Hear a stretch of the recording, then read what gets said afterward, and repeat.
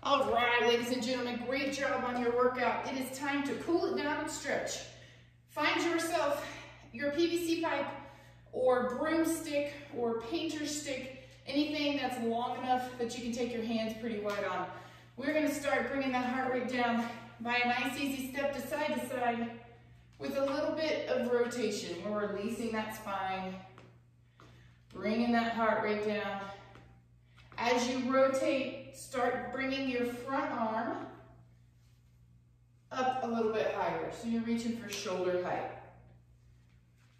At this point, you can stop your feet from actually moving and just allow that back foot to pivot. Now we're going to take the arm all the way up over your head with a little bit of a pause. So we're slowing down, but we're getting a full stretch down the side of the body.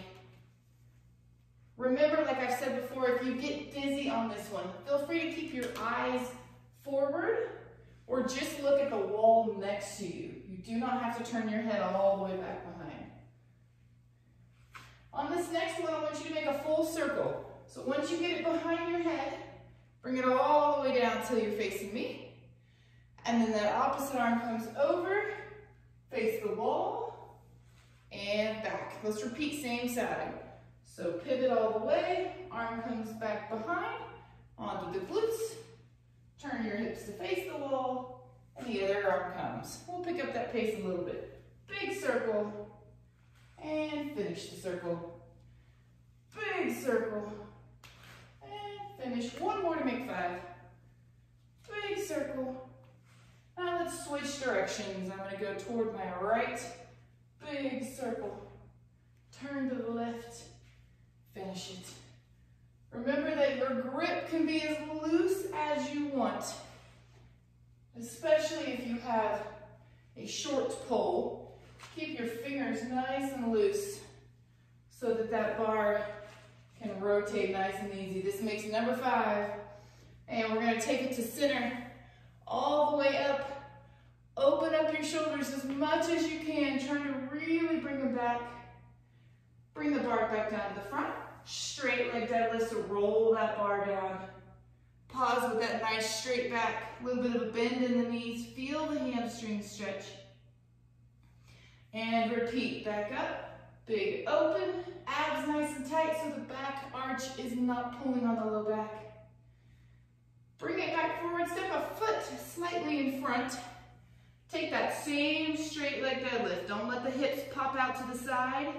You should feel one leg getting a little more stretched than the other. Right now I feel my back glute getting a little bit more stretch. Back to center, big lift. Open to the ceiling. And other foot comes in front.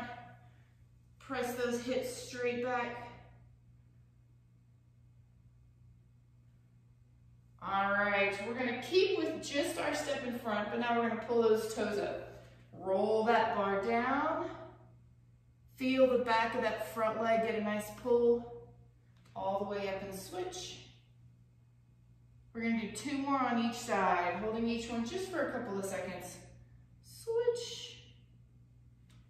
This makes number 2. I got 1 more to go on each side.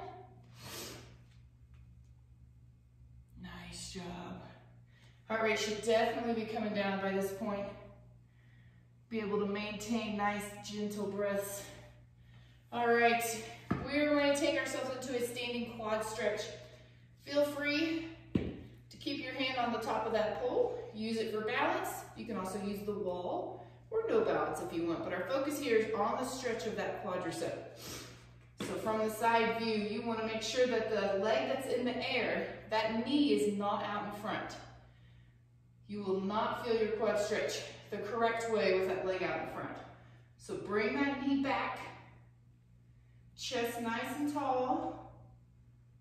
Squeeze the glutes and try to tilt your pelvis under. Immediately that stretch should come up higher toward the hip flexor, up toward the front, or the top, not the front, right in the front, up toward the top of that quadricep connection.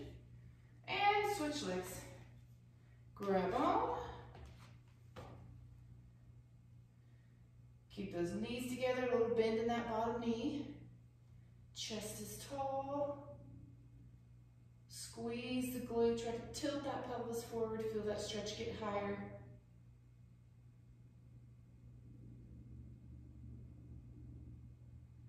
Awesome. Kick out the legs. We're going to use our pole for one more thing. Whether your pole is tall or short, you're going to take your hands wherever you can reach them out in front. We're going to press our hips back at the same time as we press our hands forward. So you may be in the middle of your pole, you may be up on top, it doesn't matter. Just make sure that pole isn't going to go anywhere out from underneath you. We're going to press straight down, opening up the shoulders. This one should feel good. Feel it through the lats, running the sides of the shoulders. You may feel this through the front of your shoulders a little bit. Let's come back up. Let's take a deep breath in and blow it out as you reach into this stretch. All right, back to center. Set your pole to the side. We're going to go down to the ground, but we're going to do so with one nice big walkout. Big reach up, down to those toes. We're on both feet instead of single leg. Try to keep those knees as straight as you can. Flatten your hands as soon as you can, nice and slow. Try to keep those heels pressed down. When you get all the way out, we're going to lower to the ground. Press up on your hands or forearms, stretching out the front side of our core. And we're going to come back down and push all the way back into a pike. I don't care how you come up. It can worm the whole way if you want. Press those heels down. Try to open up your shoulders. Excellent. We're going to come forward into one big Everest step. Feel free to drop your back knee on this one.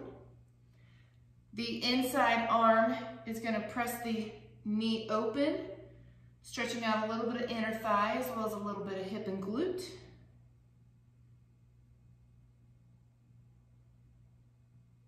Excellent. Straighten out that front leg, toes to the ceiling. Reach for those toes, keeping the front leg as straight as you can. Now, if flexibility is not your thing and you really struggle with getting low on these, you can also keep your stick around and use it to kind of help hold you up on both the Everest position as well as that straight leg reach. Just know that it's there to help you if you need it. All right, let's push back into the Everest. We're gonna lift up that back knee, return to the plank, push back for one more pike. And back to plank, into the opposite side, Everest. Drop that knee if you would like. Press open on that hip and glute. Nice job. Remember, we're looking to feel gentle pulls and gentle stretches. Stretching should never be painful. If you stretch to pain, your muscles will tighten even more to prevent you from actually injuring yourself. Press back, pull those toes up, reach for the toes. That is really important to remember. A lot of times we believe that more is better, and if I can stretch myself to pain for 5 seconds, then I'm better off time-wise rather than just taking a nice long stretch for 10 to 30 seconds. And press back forward into that Everest. Lift up that back knee, bring that leg back. We're gonna lower to the ground one more time. And press up, stretching out the front side of the body. Turn your head and look over one shoulder. Pull that shoulder back, like you're trying to touch that shoulder back to your legs behind you, and switch sides. So try not to just turn your head. Also pull that shoulder back that you're looking at. Back to center, let's push back into a child's pose. Round the low back. Take a couple nice deep breaths right here. Kind of shift side to side with your hips. As if you're trying to press one side of the body down toward the ground.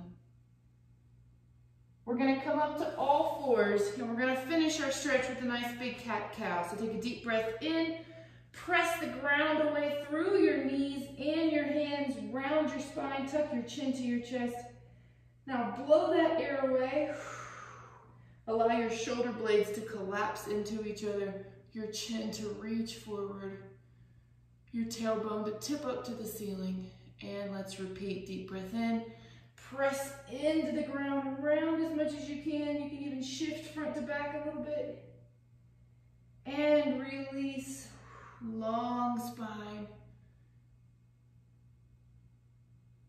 One more time, deep breath in. Tuck it all up tight. And blow it away.